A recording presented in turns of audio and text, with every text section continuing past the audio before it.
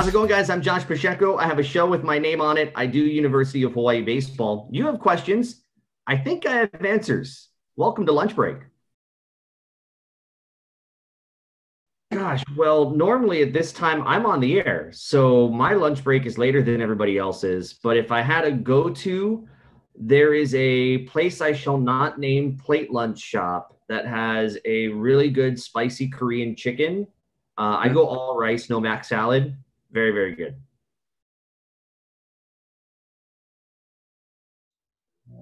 A typical day, I'm usually into the office probably around 6 a.m. There's a lot of stuff that we do around, airing Hawaii News Now. There's a lot of prep work for the show, paperwork, always fun. And then during the week, in pre-COVID times, we'd have a day during the week where we'd be at Les Murakami Stadium. We'd meet with the coaches, we'd meet with the players. COVID turned that into Zoom interviews, so we had less driving, and then a lot of other time spent prepping. We'll talk to opposing coach from the other team for the series. I've got my game board that usually takes me a couple of hours to do prior to the series, and about an hour every day prior to the next game. So there's a lot of stuff, and then television watching at night to cool down. But other than that, usually pretty busy. And then add in University of Hawaii softball, some high school stuff here and there. It's better to have too much to do than nothing to do. And so I kind of enjoy every year from February to about the end of May and maybe one day into June when we've got so many games and so many things going on that sometimes it's just hard to kind of look back and take a breath. Okay. No, I know you, obviously you're a sports fan, but I also know you have a little bit of a news background too, right? You used to do news reports back when you were on the Big Island. And so transitioning like our CBS 1500 station, that's our news and information station, that must be kind of exciting for you. Yes. I wouldn't call myself a news junkie, but I certainly do take a lot of it in. When I was on the Big Island before moving up here, I was a news anchor for the stations that I worked for, and even did like special report coverage. Like we were on the air 24/7 when we had a hurricane coming by, and so no commercials, no nothing, talking to callers, all that stuff I enjoy, and a lot of that stuff too, kind of like in sports, and I think it kind of mixes very well, where there's a lot of things happening and you never know kind of where you're going to turn sometimes, where things are going to take you with some of those kinds of events. There was one day, and I guess I'll tell this story. I was doing a high school game. I called high school sports on the Big Island along with UH Hilo. And I was doing a high school game at Kealakekee High School. And during that game, I think it was in the first quarter, there were tsunami sirens going off. And there was a tsunami warning. And the game kept going. we continued on. We were going into the second quarter. I've got my bosses calling me because at that time, I'm also news director of the station. And I'm on the other side of the island from where our main studios are, so about an hour and a half away.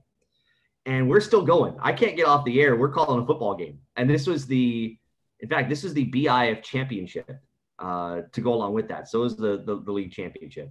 So finally, everybody comes to their senses. They pause the game, and we had to come back next week, but it gets better. So obviously with a tsunami warning, our stations go into simulcast coverage and everybody's on the air. Normally I'd be leading that, but I'm 90 minutes away from the studio doing a football game.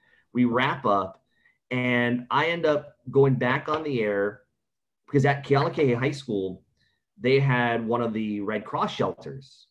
So we packed them. We actually stayed on the air for a little while. We did some news coverage from the press box, which also was the athletic director's office. And he was getting tired. So he wanted to go home, packed up there. We ended up going to the shelter. First ever time I've been to an evacuation or emergency shelter. And we set up in the shelter. We did some interviews. There was a few people there. And it was probably close. I want to say it was somewhere closer to 11 p.m., midnight or so. They had the all clear, got back to the hotel because we didn't drive over after that. And by that time, things were kind of picking back up again. And then it was it from there. But probably the most exciting night, mixing news and sports together, but I've always been interested in kind of the day-to-day stuff and the things that are going on, and mixing that with sports. It only just seems natural.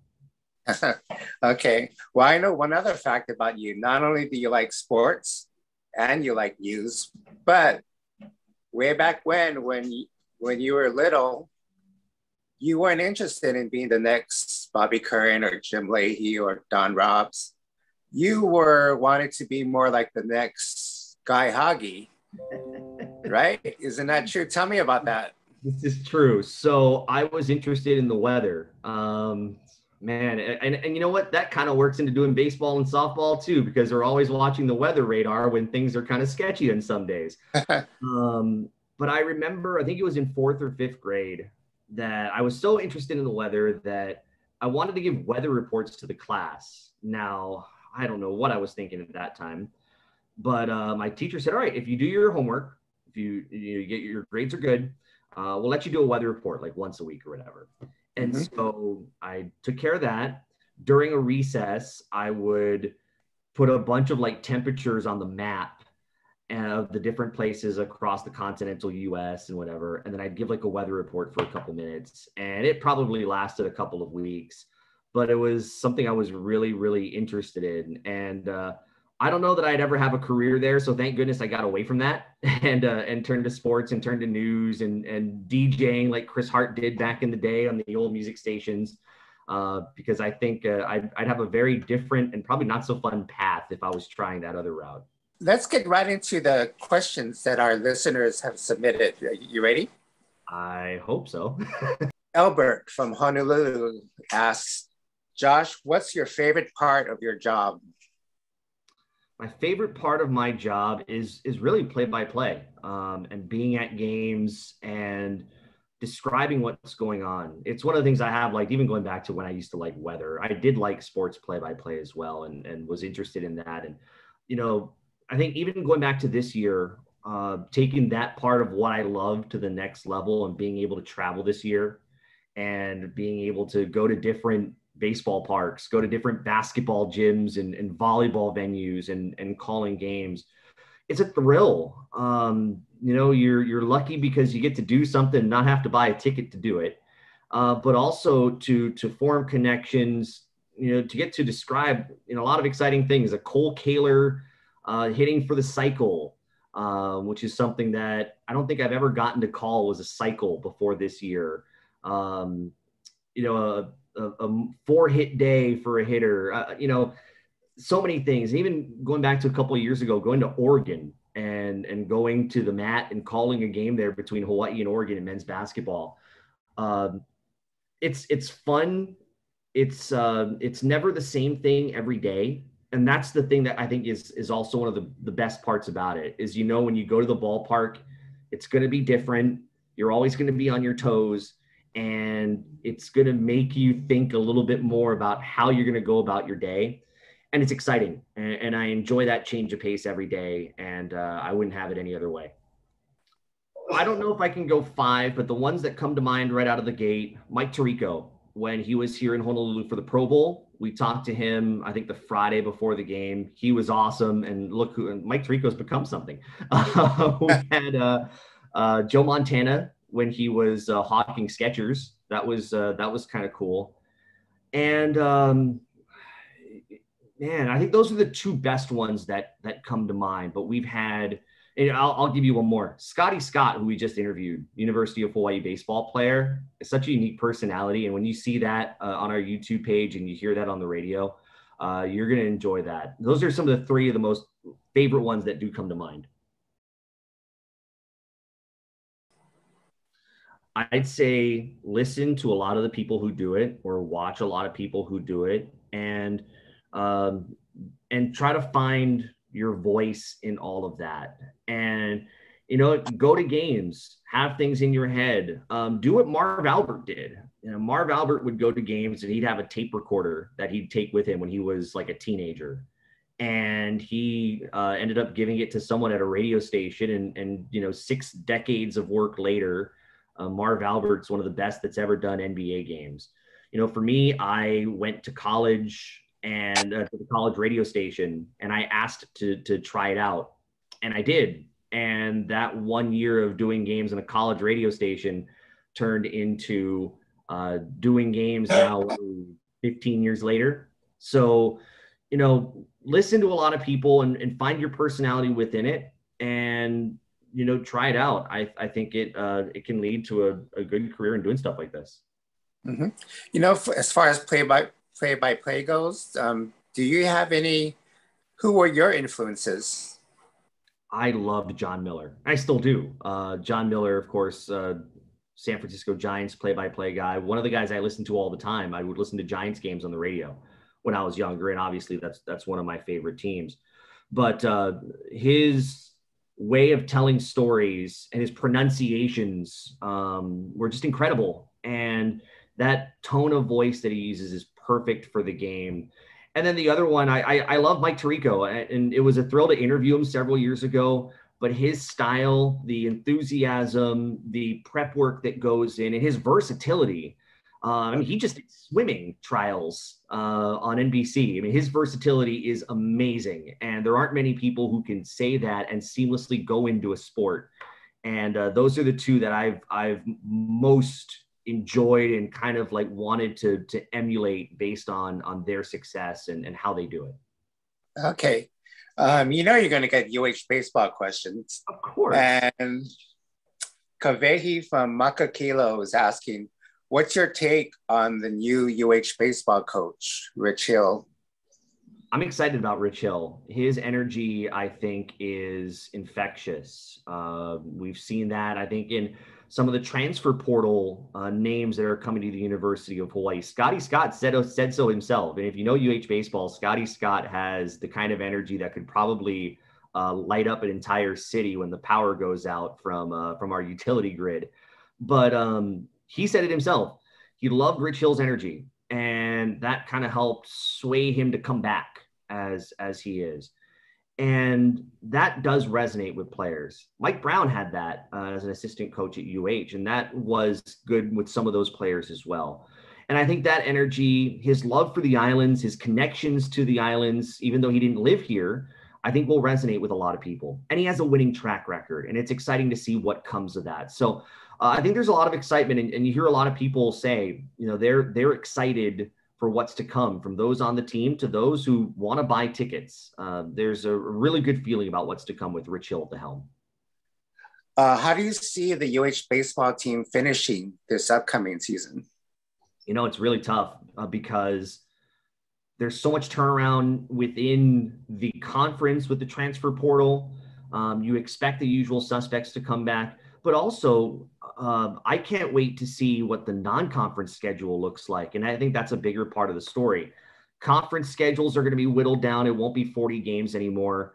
I think this team, with all of the turnaround, could be better than what you would expect a team with the kind of turnaround it has to be. I don't know if I want to predict the amount of wins, because you do want to give a new coach and players time. But I wouldn't be surprised if in year one of the Rich Hill era that you see some signature wins and you see a team competing in the top half of the conference right away. And I think that's the kind of energy and passion that Rich Hill says. He says he doesn't want to wait till year 3 or year 4. He wants to win in year 1. And given some of the work already done, there's a decent chance of that. Oh, here's somebody we know. Tiff Wells. Tiff asks, Josh, what's your favorite road venue from this past baseball season? My favorite road venue from this past season. Well, I've been to several venues twice, but I'll go with San Diego, or actually, truthfully, La Jolla, which is where UC San Diego is. It's not technically in San Diego, but Rimac Arena is a really gorgeous arena. Seats about 6,000 or so, I believe. They've done some renovations to that. Was there for UH men's volleyball when they played the Tritons for a couple of games. And that place is beautiful. I think, Tiff will get to see that. I'm sure he'll like it. And if you haven't seen it on ESPN3, you'll enjoy that venue. I think if I'll give one more on an aside, and that would be at Arizona State, going to that field in Tempe. It was a really nice field. That's a place where, greats like Barry Bonds have played and others. But the other thing I liked about that place, it'd be warm during the day, and you get to the evening as the game's going on, and you're cold as heck in a press box. And it's one of the most comfortable climate changes you get. It was really fun. So I think those are the two I'd give you. And we come to our last question. Brian from Kaimuki asked, what's your dream job? Do you want to make it big on the mainland? And Brian, I can answer that for Josh. When Josh joined our company, he signed the Hotel California deal. He can check out anytime he wants, but he can never leave. I'll follow that answer by saying anybody in this profession, I think at the younger age of it, wants to know how far they can go. I would love to call a World Series one day, but Joe Buck is also really young, and he probably has 30 more years of it on the television side. But on the radio, which I love the radio medium. I've done very little television, but if I had an opportunity to call a World Series or even a college World Series on radio, that would be really, really fun. If I could get some national assignments, which just means I need to be better, keep growing, and keep trying new things. I'd love to get there one day. I'll make no secret about that, because we all strive for that in our industry. But you know what? I'm really happy doing what I do now and continuing to grow in what I do here. Okay. If you leave, you have to give up your signing bonus. I'll take that into consideration. Okay, well, if there's anyone who can make it big from here, it's definitely you, Josh. We love having you here. Thank you for joining us today, and we'll see you soon in the future. Lance, you're way too kind. Thank you so much, and thank you all for watching and sending in your questions.